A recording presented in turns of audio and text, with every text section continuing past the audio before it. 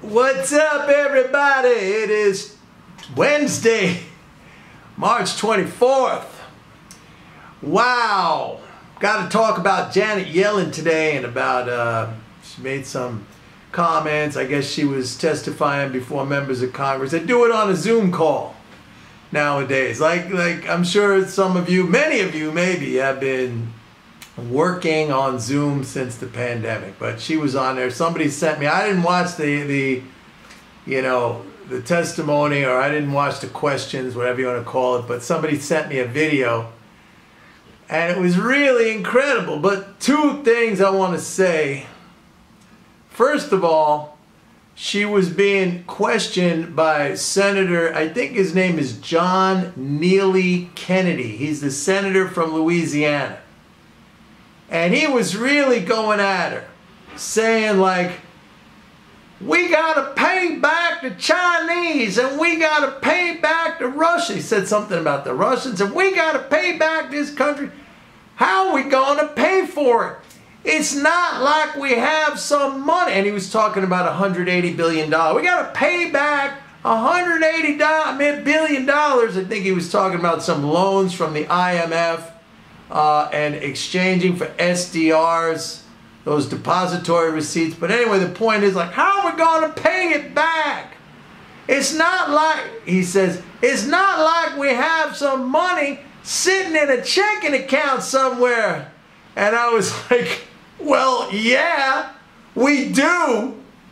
There's 1.1 trillion in the Treasury's account at the Fed. And Senator, that money was created by Congress, of which you are a member. Unbelievable. How we got? It's not like we have some money sitting in a checking account somewhere. Yeah, we do. Anyway, I tweeted that. If you go to my Twitter, Mike Norman, Twitter/Mike Norman, you'll see I posted up a chart. You know, Treasury balance over years and years and years was like 300 billion, then pandemic, boom, it shoots up to 1.8 trillion. Where did the money come from? So if I was talking to Senator Kennedy, I'm sure if I told him that, and I did, by the way, I did tweet that to him. I tweeted the graph and I tweeted the explanation that Senator, Congress, of which you are a member, all right? That's where it came from. You know, we print money, but I'm sure he would say, he would counter, no, you know, we borrow it. So like, when somebody says we borrow it, I mean, the logical response to that is then to pose a question like, who do we borrow it from? And then they're gonna say, like, you know, we borrow it from the Chinese. Oh, really? Do the Chinese issue dollars? I mean, how did the Chinese get the dollars in the first place? Those dollars had to have been spent into the system by government spending. Somebody who's a little bit more crafty might say, you know, we borrow it from the Fed. But again, that's wrong, because the Fed does not buy treasuries securities. The Fed does not buy Treasury securities from the Treasury. Like, it would be one thing to make that argument, and I guess it would make it a lot more difficult to counter if the Treasury were, I mean, if the Fed were actually buying treasuries from the U.S. Treasury. So you could see, you know, in that case, even though it's still not borrowing per se, because you can't borrow what the government can create without limit. But if it were set up like that, where the Fed was actually buying treasuries from the U.S. Treasury, so you could say, hey, look, you know, Treasury is selling Fed some paper, and the Fed is giving the Treasury money, but it doesn't work that way. The Fed buys Treasury securities in the secondary market that have already been bought by people, by institutions, even by countries, okay? Where do they get the money to, you know, then it's like, where do they get the money to buy the treasuries from? Because you can only buy a U.S. Treasury with U.S. dollars. the dollars have to be spent into the system first. So it was an incredible exchange. She got, on the one hand, a little bit flustered, and I don't blame her, because whenever you're talking to people like this who are fundamentally, you know, misguided, ignorant, whatever, you know, dogmatic, it's like, it's the old saying, like, you can't prove a negative, or you can't disprove a negative, something like that. You know, because he could keep saying, he could keep going around and around in circles on there. Like I just said, if I had the conversation with him and I said, well, you created it, Senator, as a member of Congress, then no, we just borrowed it. Borrowed it from whom? Borrowed it from the Chinese? No, we borrowed it from the Fed. The Fed doesn't buy from the Treasury, U.S. Treasury. And he'd keep going around in circles. I'm sure he would come up with something else. But she got a little bit, you know, exasperated, understandably, I have to say, with this guy, because the level of ignorance. Folks, if you're from Louisiana, very nice state, I like the outdoorsy nature of it and everything like that.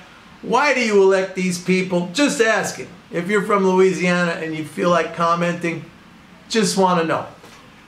Next thing though, no, so I was kind of like, I was in Yellen's, at least in her corner, you know, I was rooting for her. Come on, tell this guy, man. As she went on this kind of convoluted explanation, well, you know, we're gonna borrow it, but then we get paid interest on, you know, what we get in return, those SDR, or those loans that get paid back to us. And it's a wash. You know, it was a convoluted answer, and it kind of skirted around the truth. But then she goes on, and I didn't see this video, but I read about it. She says, I'm all in favor of the banks paying dividends and buying their shares, you know, share buybacks.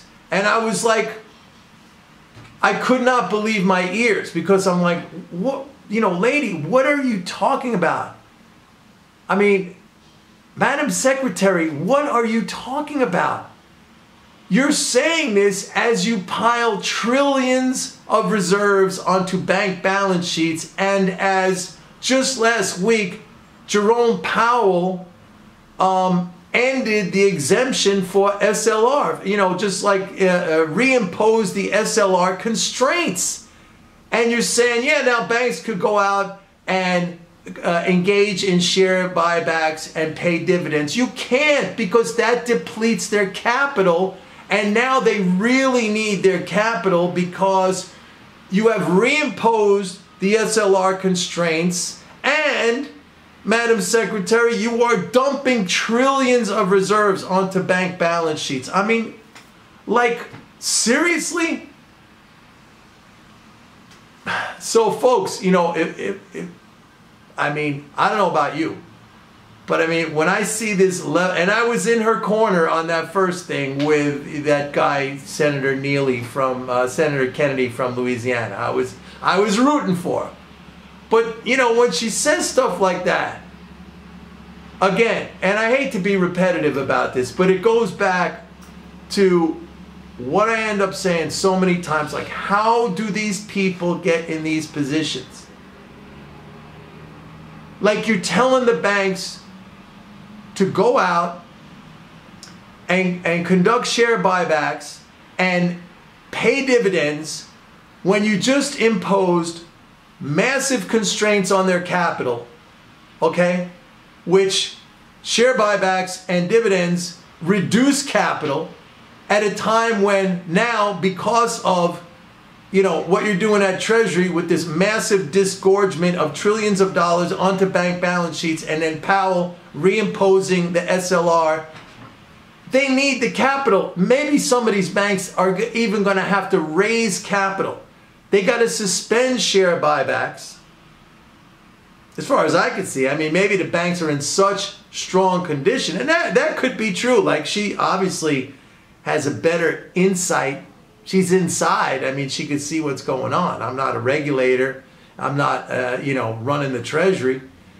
Maybe the bank, that might be a tip-off, by the way. I'm just kind of thinking about that, that could be a tip-off. Like maybe the banks are so, all of this stuff about the SLR and all the crazy bond sell-off, panicky bond sell-off. Oh, you know, the banks are going to have to liquidate treasuries. Well, guess what? When they sell a treasury, they get cash for that.